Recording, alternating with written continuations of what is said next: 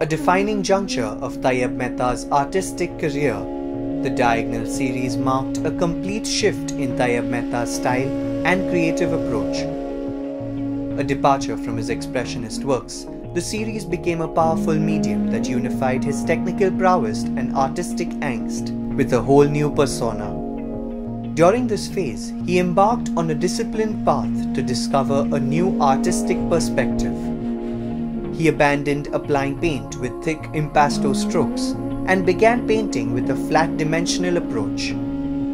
Thus, the decade of the 1970s and the Diagonal series in particular is credited to be his most crucial and important series.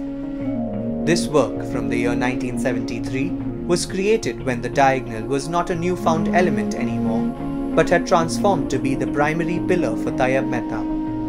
The motif and its usage had become familiar, and the artist had already deciphered its visual properties.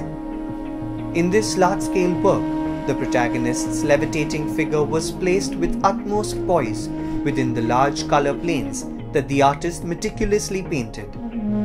It possesses highly aesthetic features, yet dons a static expression, undeniably chronicling a sense of shock. The limbs, arms, and anatomy unified, while at the same time disjoined by the diagonal.